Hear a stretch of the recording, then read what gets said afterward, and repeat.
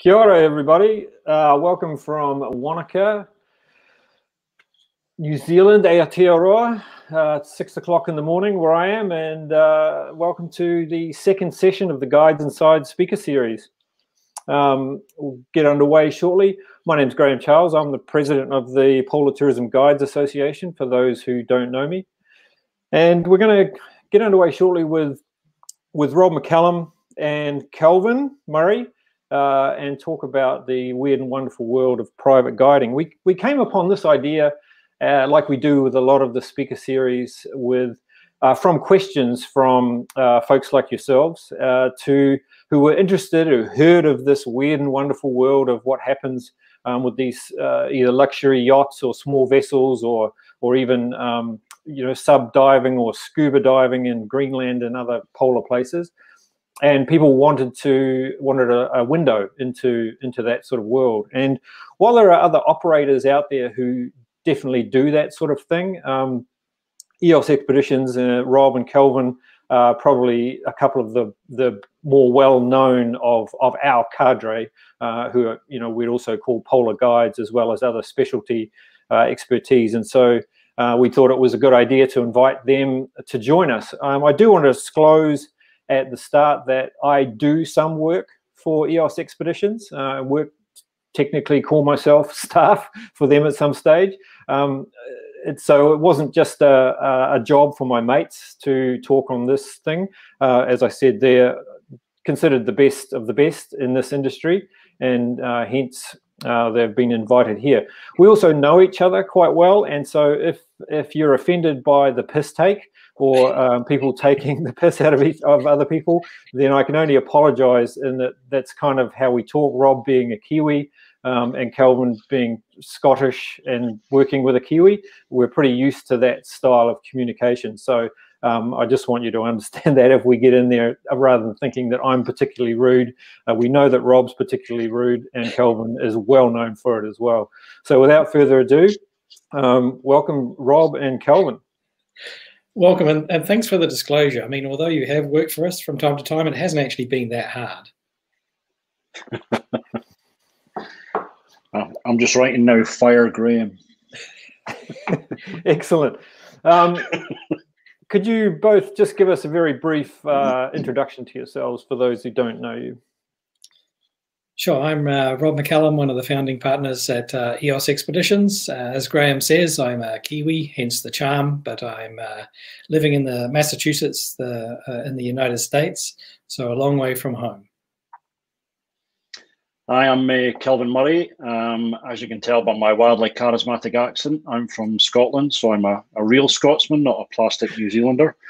And I'm the Director of Expedition Operations and Undersea Projects for EOS. I'm based in Edinburgh, but like many of you, working worldwide.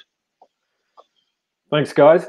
Let's hook into it. Rob, how on earth, I actually met you when I was about 17 years old. Rob was at that stage a newly minted park ranger in New Zealand, and working at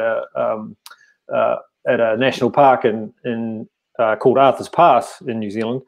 But I know from your career, certainly from when you've got into polar guiding, that you've come through the whole ranks of ELing for big ships and all that sort of standard part of it. How and why did you branch out and get into this kind of private scene? I say to my mother, who's very confused because I grew up in Papua New Guinea before we went to New Zealand, that the central theme, because she's confused, how can you grow up in the tropics and become a polar guide? I say to her that the central theme in my career has been about making complex things happen in remote places.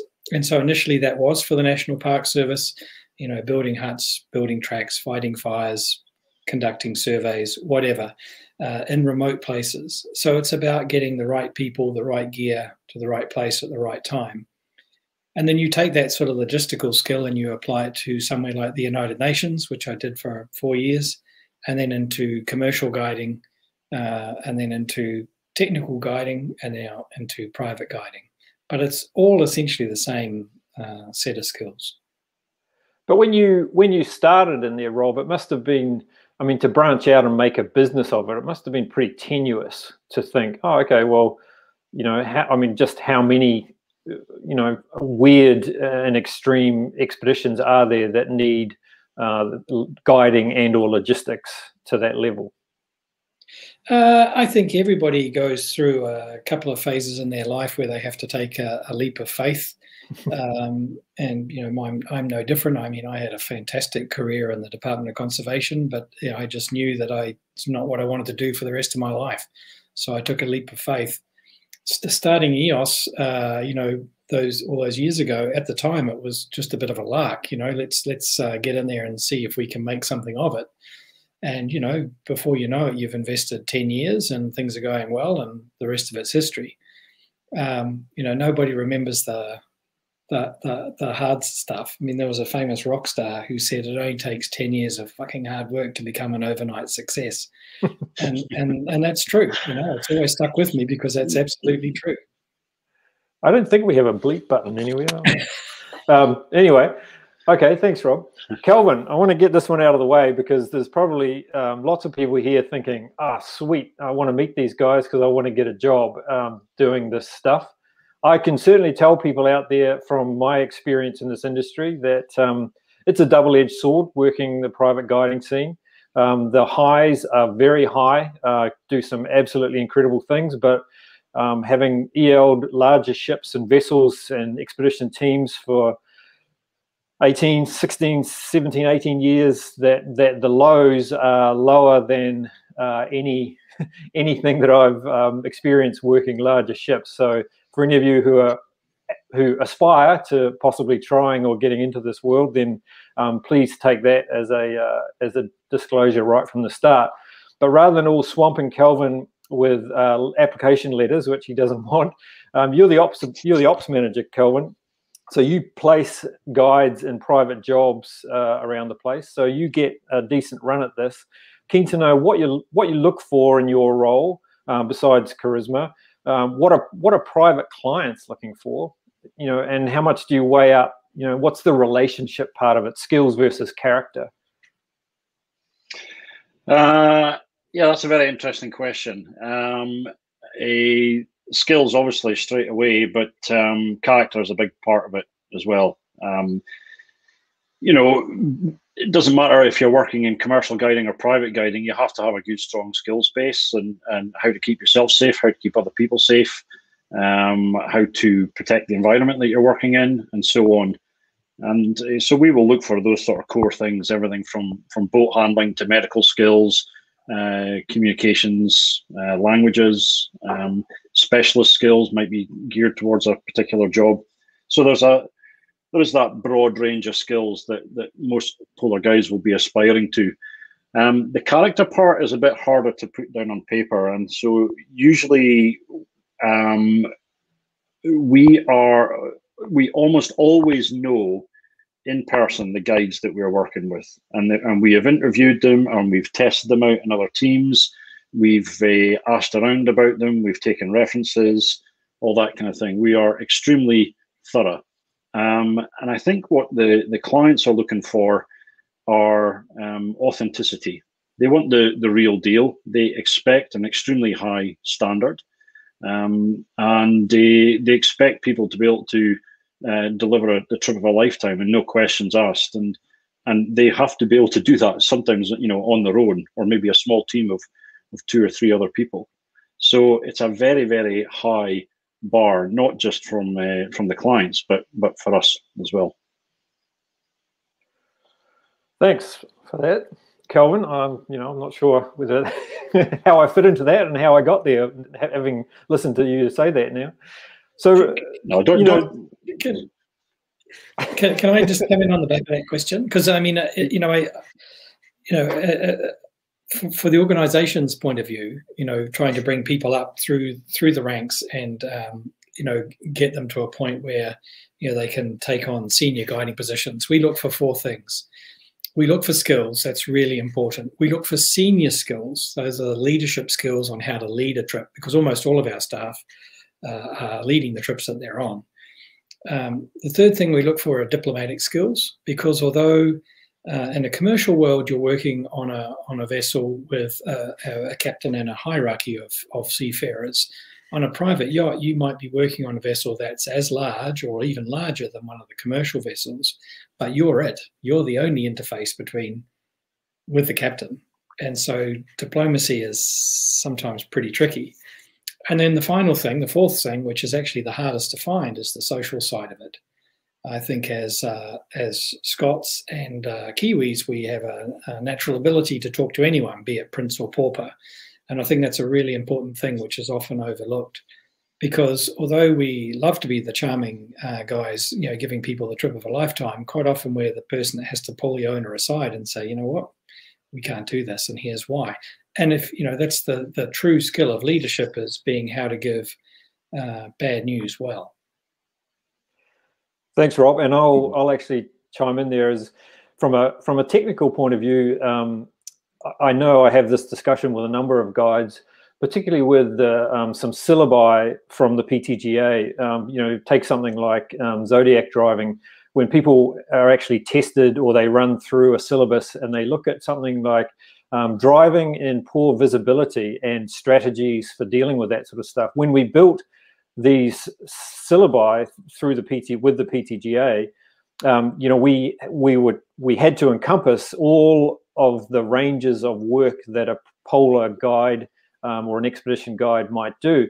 And I know that people have asked in the past, how for something like driving in poor visibility, when I ask for strategies, and people, if they're working on big ships, then of course there's all these rules and standard operating procedures about driving in pairs, communication with your partner or the expedition leader and all the rest of it. But if you look in there, and they've been built like this to encompass this kind of work, that, as Rob has just said, that when you're working these private trips, you're often on your own. So you are driving in poor weather on your own, and you are landing on beaches on your own, and you're leading hikes on your own. And so having those skills, as Rob said, to be able to keep yourself safe and your guests, obviously, without necessarily the standard operating procedures that go with a normal big operation, is quite a different scene. So, Robert, did you want to say something else? No, I was just agreeing with you, Graham. Oh, really? Well, that's a first time. Hang on, let me mark that up. I'll write that down as well. Kelvin agrees. It's been minuted. Everybody's seen that, so we're good.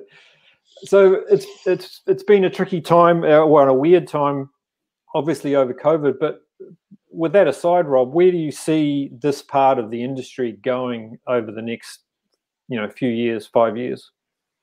Oh, the same way the rest of the industry is going to go over the 5 years, straight up. I mean, if you cast your mind back to pre-COVID, IECO and IATO were both working out how to develop strategies for rapid growth. Because the shared fleet, the expedition fleet in the world is going to grow by 50%, 60%, whatever it is. I mean, in the Antarctic, we're expecting to see up to 60 vessels in the next few years to come. COVID has put a pause on play, but it hasn't slowed the shipyards down very much. And so two things are happening at the same time. One is that there's these wealth of vessels, new vessels, that are going to be coming out, the next gen expedition vessels. I say next gen because they're the ones that have got helicopters designed into them, submarines designed into them. They're designed for pure expeditioning. They're not some refitted old thing, a car ferry or a Russian something or other. They are purpose-built for expeditioning. That's happening at the same time as the world has hit pause for a year and a half, and people have been sitting there going, my God, life is not forever. I've got to get out there and do some living. And so, the prediction over the next few years is for growth to increase and increase quite rapidly. That's across the whole cruise industry. The expedition industry is no different, and the private yachting industry is just a niche within that. Yeah, busy times.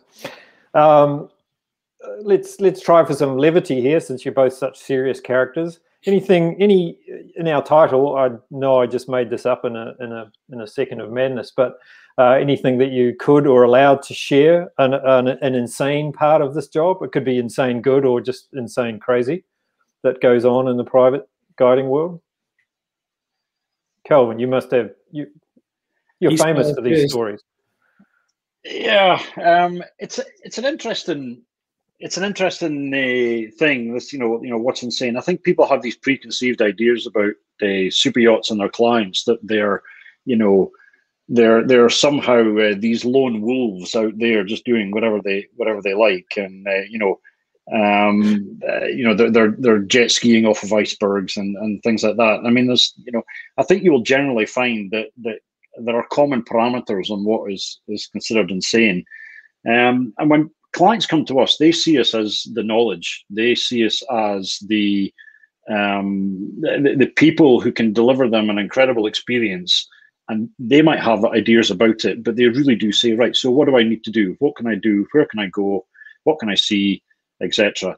And they take our guidance and they see our level of experience, and they understand that we're talking from 25 years experience or so. I think we recently counted up the years of experience that we have in the office team, and it's over 360 years or something like that.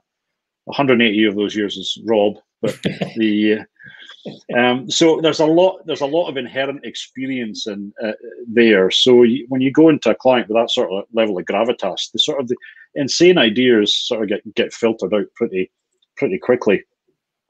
I think when I first joined and when I started getting involved, it took me a while to get over some of the money that was involved, and I would be going, how much? It's how much for that, and that was quite a dramatic thing for me. But then you could sometimes find yourself saying, this person's paying, millions for a holiday, and you can start to twitch a little bit about that. But then you also find out that they've just donated 100 million to build a children's hospital, donated it, and that, I say to myself, well, okay, that person deserves a great holiday, kind of thing. It's all relative. It's just, there's a different, they just exist in a different financial plane to the rest of us. So that it actually, once you start seeing what's going on, there's not a huge amount of insanity. There have been some odd requests, but we take care of the insanity, I think. Rob, what do you think, Rob? Yeah, I mean, I think it's all going back to the definition of insane. I mean, we've had people ask us to do very insane things, but we have a company rule that if it doesn't break a law of physics, it's absolutely doable. There we go, folks. You heard it here. Yeah. I mean, the last guy that walked through the door with a request that could have been interpreted as insane was a guy called Victor Vescovo, who wanted to be the first guy to dive to the deepest point of each of the world's 5 oceans. Of course, it was insane. There wasn't even a submersible that could do half that depth on the planet. So we built one. And so, with this submersible and a good expedition team, he's gone out there and he's accomplished amazing things around the world. Kelvin's just taken that team down to dive the deepest shipwreck known, dive the 3rd deepest place on the planet, the Philippines Trench. We were both out last year at the Challenger Deep. I've just come back from Challenger Deep. So what something would have been called insane 3 years ago is now, absolutely a reality. We've had some insanely good times. We've given some clients some absolutely amazing experiences, and a lot of those are things that the memories will go on, right to the bitter end. But it's a very interesting industry to be in, because you're limited really only by your imagination and your creativity. There have been things that we've turned down. We often turn down things which just don't fit with the philosophy of the place. You won't see us jet skiing in the Antarctic or, doing the sort of traditional water sports in the Antarctic, because it just doesn't fit. We've turned down a whole expedition once to North Korea because we thought that was distasteful. Insane. But otherwise, if it doesn't break a law of physics, we're in. Let's get out a sketch of paper and work out how to do it. Good to know. Kelvin, compare and contrast the day of a life of an EL, because we have an ELs panel coming up later in the series about how people can think about developing themselves if they're part of the guiding team or an expedition team into being an EL.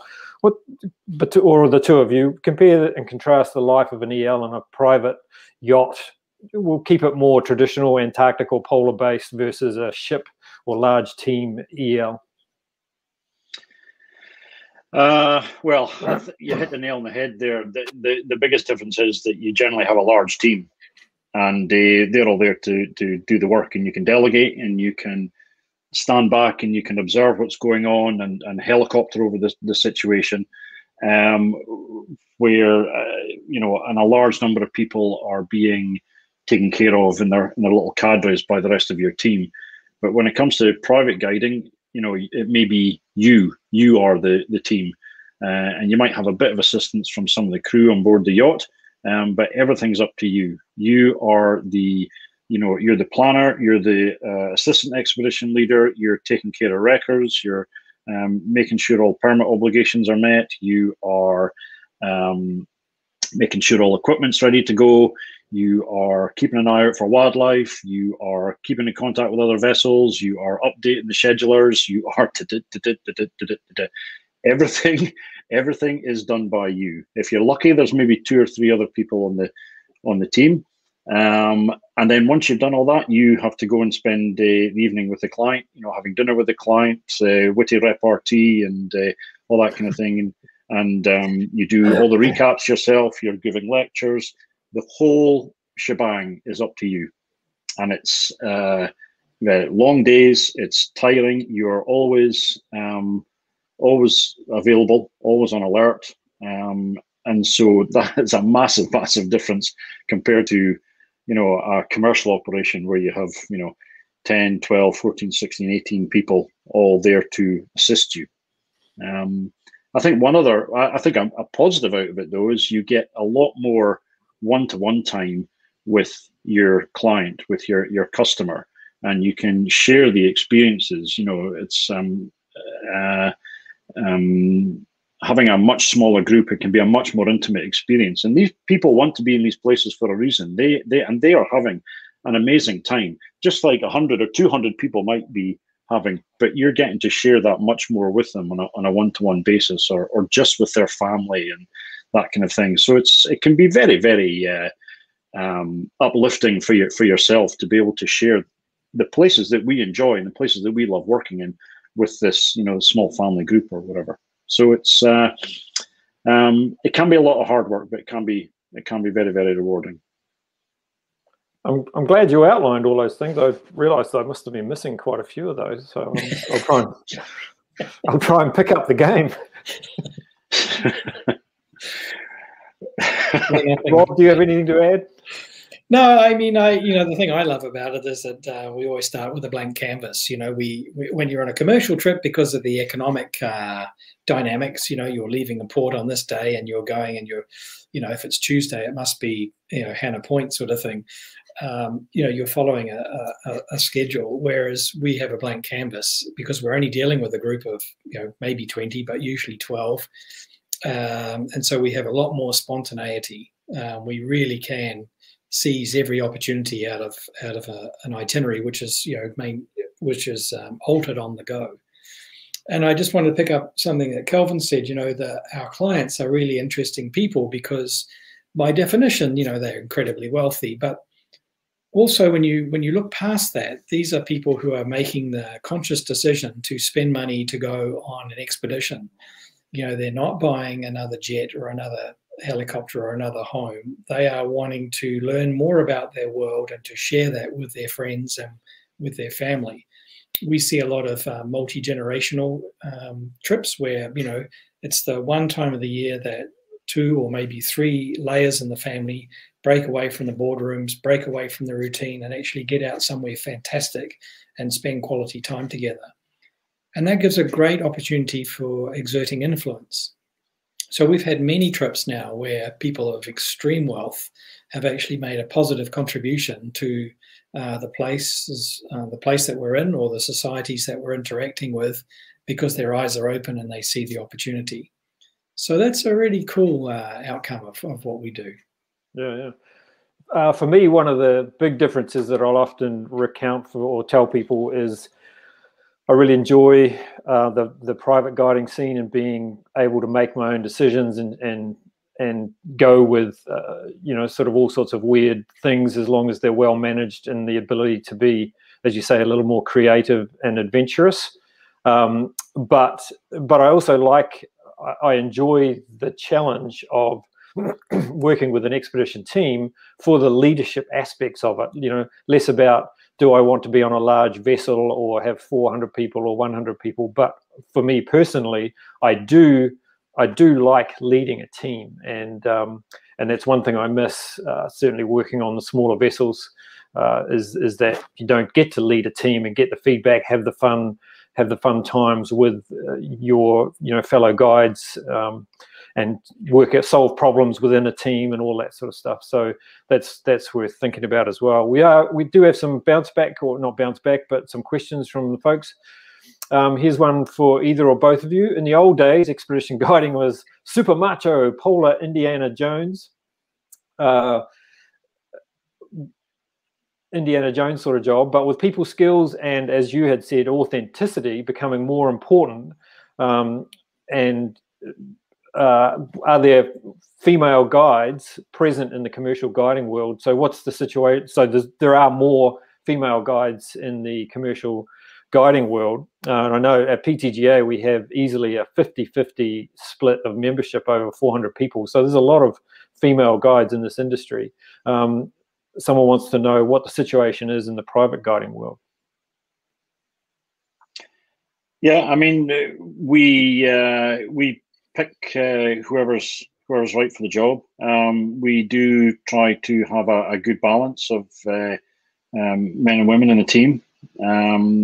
It's sometimes there are logistical considerations that we have to factor in. So on a yacht, even though it can be a relatively large vessel with not a huge amount of people on it, guide accommodation can sometimes be restricted. So it may have to be an all-male team on board because they have to share a cabin, or we have to find a female or a male who's happy to share with someone of the other sex. So there can be restrictions like that, placed upon the team. But other than that, we aim to find the right people and have a good balance. And we have a lot of female guides in our books. We have, and not just working in the polar regions, but all over the world as well. So it's sex is not any kind of barrier as far as we're concerned. It's not a criteria at all. I mean, for us, it's about regional speciality. So if you look at Greenland's female lead, Melanesia's female lead. I mean, we're first and foremost interested in bringing the destination alive to the client. And so it's the person who knows the most about the destination. That's the first and foremost consideration. It's quite often closely tied to language and also interaction with the local government. So yeah, we're pretty much like the commercial industry. Cool. Thanks, guys.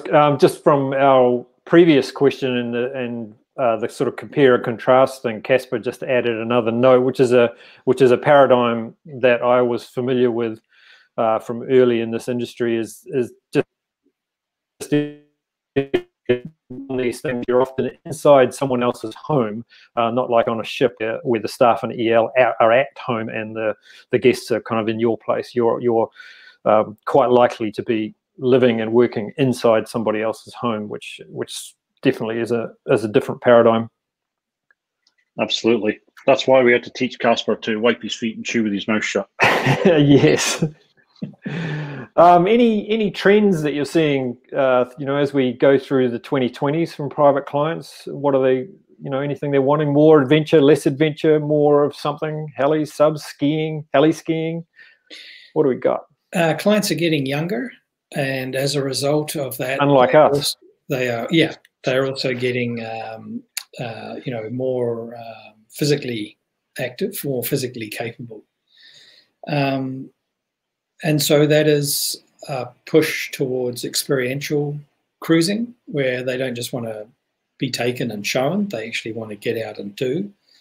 I think the other thing that's a shift is that people realize that time is short, and if you want to add more to your life, it's got to be through authentic experiences. So people are not as willing to go with cookie cutter experiences.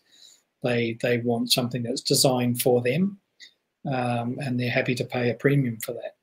So it's a very interesting trend for all of us in the expedition industry, because there's just this huge number of people that's growing all the time that want to get out there. They don't want to do a cruise. They want to do an expedition. They want to experience. That's fantastic. Yeah. Yeah, and I think we're seeing some similar trends, as you see in the commercial world as well. You know, greater interest in science, greater interest in conservation, travel with a purpose, that kind of thing. So it's it's similar, but it's just amped up a little bit more. And we have clients who, like as Rob said earlier on, once they've experienced these kind of things, they have the clout and the resources to make significant impacts, either politically or financially, on these sorts of issues. So it's important for us to encourage and nourish that interest. So that's a big part of trips for us. So how many private vessels, or these sorts of jobs are out there? People, just to give it some context, I guess people often ask, how big is the entire polar guide industry or expedition cruise guide industry? How can it support an association like PTGA? But in terms, once you step into private guiding, I mean, just how many jobs can it support? It's really hard to define, because in the commercial world, ships are designated as either cruise ships or expedition ships. And expedition ships come in sort of big, medium, and small. And yachting, I mean, virtually any private vessel, can do an expedition. It just depends where you're going and what time of year you're intending to be there. But without being coy, I think the super yacht fleet, that's vessels over 30 meters in length, numbers around 4,500 vessels, of which I would think, and I'm just making this figure up, about 10% expedition capable. That's, when I say capable, I mean, if someone rocked up with one of these 450 vessels and said, would you take this to the Antarctic? We'd say, yeah, we could do that. We might put you right in the bullseye of the weather window. But yeah, the others, not so much. So that's a real positive, that there are a number of vessels out there that can do this kind of work. From an employment point of view, the bad news is that the teams are incredibly small. When we're operating on a vessel like the World, we might put which is technically the world's largest private yacht because she's privately owned, we might have an expedition team of 18 people on board.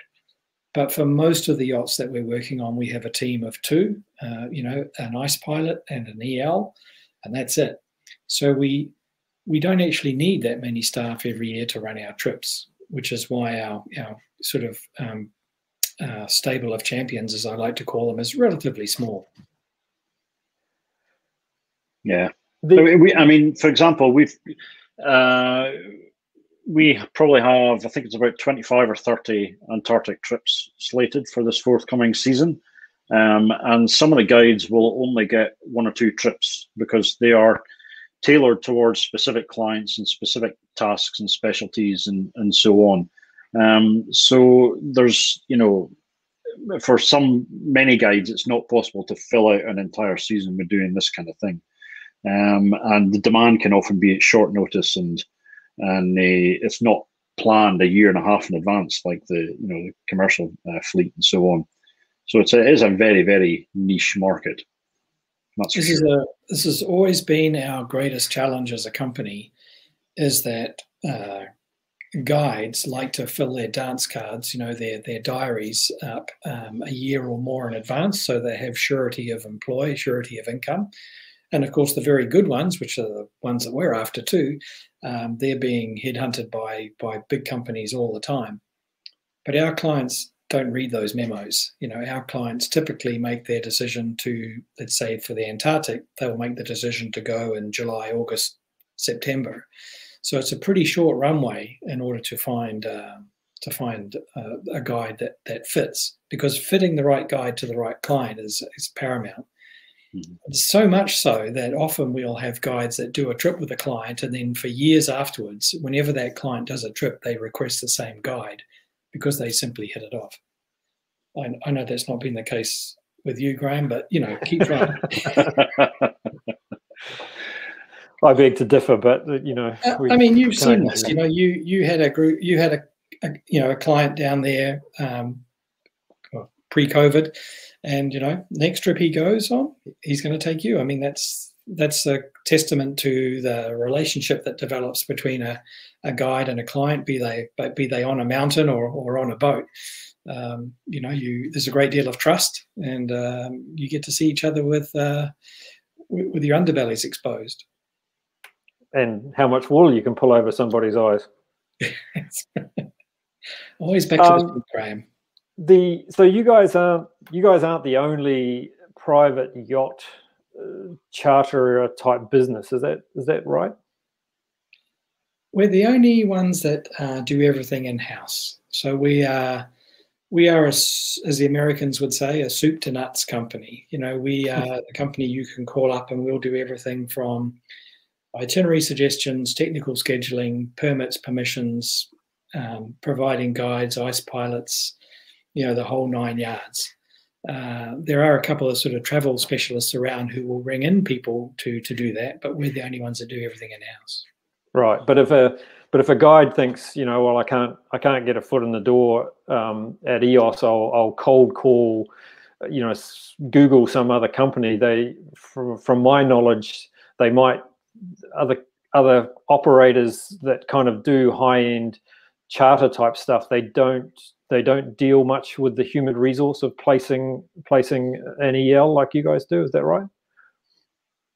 Yeah, that's fair. I mean, you can look in the industry. There's telltales, right? I mean, if you look in the industry media and look at the membership of IATO and IECO. Sorry, we've just finished a 2.5-hour IATO meeting. So,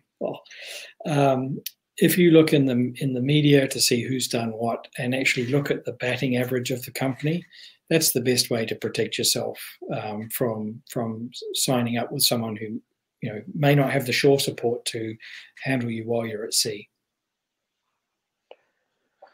Cool. Another question in from the viewers. In the polar regions, there are more and more ships, commercial and private. How can they cooperate in an ideal world? Can commercial and private ships create a win-win, or should they just stay out of each other's way? Good question. You know, especially because, you know, from my experience, you know, small yachts, private yachts on the peninsula generally aren't tied into the scheduler if you're in Antarctica, and can move around on a whim because it's not so important that you land at 8 a.m. or 12 p.m. or whatever time it is, and you can change plans on a dime and go somewhere else. But I certainly understand the question. Got anything to add on that? Well, because we're members of both IATO and IECO, we still, you know, maintain these principles of a wilderness etiquette, and we do have guidelines to follow in how we all respectfully operate around each other. Certainly, that's how we operate. It's because a lot of us in our team already come from the commercial world. You know, we know everybody on the ship, so it's a matter of getting on the radio and be able to coordinate with other vessels. I mean, yes, we do have slightly our itineraries are not as fixed and not as rigid as the commercial operators, but that also gives us, you know, increased opportunity to go off and explore other sites, or maybe the vessels are capable of going, you know, further afield, or maybe we've got more time, or, you know, etc., etc. So we have a great deal of flexibility, but undoubtedly there will be vessels that we'll be coming in contact with, and the only way the industry will prosper, especially in the light of all the various different authorities keeping an eye on us, is if we act responsibly, treat each other with respect, and all behave ourselves. So there's no point going around being a Yahoo just trying to satisfy your client. You have to be a respectful visitor and cooperate with your colleagues all around the area, because the industry is growing. There are going to be more of us in the same playground. We have a question from Gus. We've probably answered this in a roundabout way, but if it needs another crack, on a 100-meter private super yacht, how many guides would you place on an expedition to the Antarctic? And I know the answer is it depends. Yeah, that's right. It does, because a 100-meter super yacht might only have 12 guests on board. Most yachts, for those that are not in the yachting business, most yachts are designed to have 12 guests, a capacity of 12 guests. Some of them have 20, and some of the new ones may get up to 24, but it's never going to be much more than that. And we're often sailing on a vessel which is quite large, but has less than 12. So the answer relies on what it is they want to do. If you have 12 people and they are going heli skiing, then you're going to need, helicopter pilot, helicopter mechanic, ski guide, yada, yada, yada, yada. If they don't have a helicopter and they don't have a sub, they're just doing a standard sort of itinerary, nothing that has to be extra permitted, then, a team of 2, sometimes 3. Thanks, Rob. We're going to wrap it up soon, folks. So for viewers out there, if you've got any questions you've been holding off on politely, then don't be polite. Let us know. Kelvin, I know you do a lot of diving stuff, which I have no knowledge about. It's very clear to me that the bends have been a big part of your psychological makeup. But in terms of you organising logistics, jobs, sort of using private guides, is the film industry, transport and support scene, is that a growing part of your business? It is a growing part, but it's also been a part of our business for quite some time. We're known for doing super yachts, but we've been involved in logistics and film work and technical work, scientific work for a number of years. So yeah, it is a growing part, but it's not something unusual for us. If we're not doing super yachts, we're off doing some other sort of consultancy or technical project, and we've worked with BBC, Netflix, Disney. Discovery, Geo, NHK. Yeah. I mean, you name them, we've done them. Yeah. And so does placing staff, does that become a different challenge with those sorts of things? Well, in terms of the polar regions, you still will need those base skills, and they will still be operating under permits. So they will, you'll still need suitably qualified staff who can, handle a group of people. Doesn't matter if they're filmmakers or, tourists or whatever. They'll need to be able to look after them, sensibly and appropriately. Sometimes, additional skills are useful, but again, we tailor. It doesn't matter the project. We tailor the staff specifically to that, and the guides in that sort of respect would usually more be geared towards very good on logistics and really having a good understanding of all the technical requirements. Say for a film shoot, understanding that it takes a long time to set all these things up. There's a lot of equipment to move around. There's a lot of boxes to take account for, and you've got to consider the weather with all that kind of thing. So it becomes a much more spreadsheet, clipboard kind of thing, rather than let's go and look at the pretty penguins and polar bears and things like that.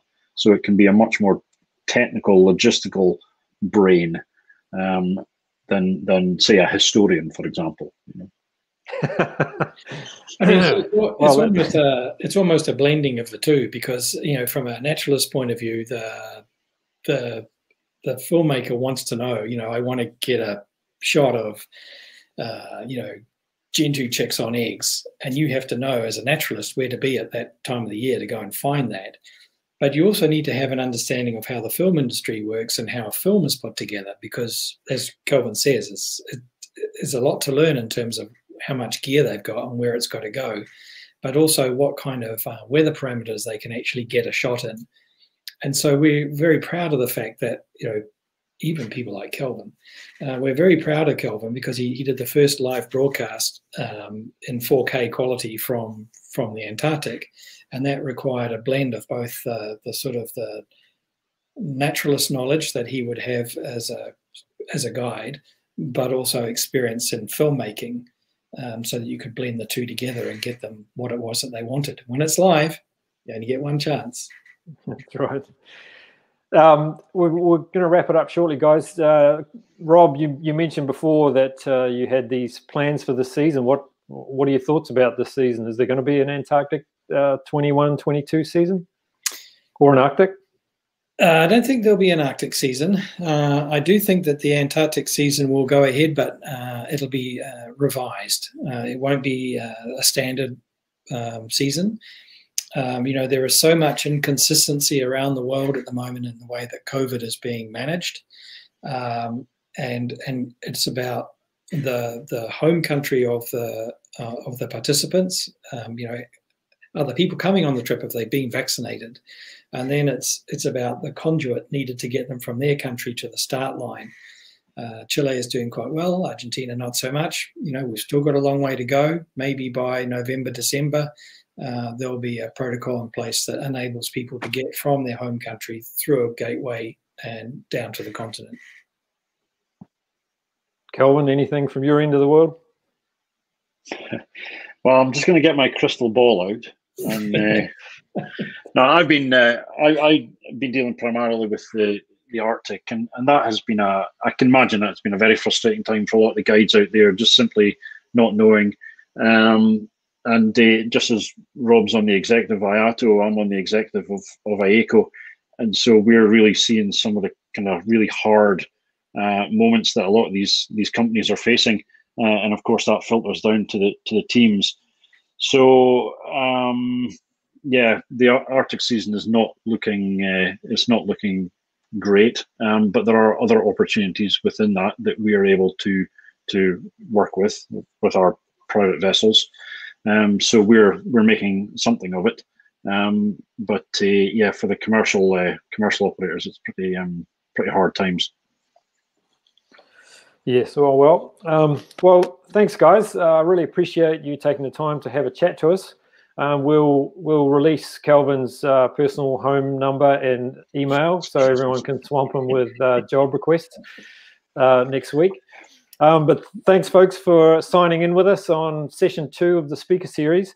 Next week we have Inside AECO with Frigg Jorgensen, who's the head of AECO, and Troels Jacobsen in a discussion with Pat Lurcock, who many of you know from the industry and who works who advises the PTGA from an advisory board position. Thanks once again, team, for taking the time from your respective parts of the world, and I look forward to that the job and inquiry in the mail. Thanks a lot, Graham.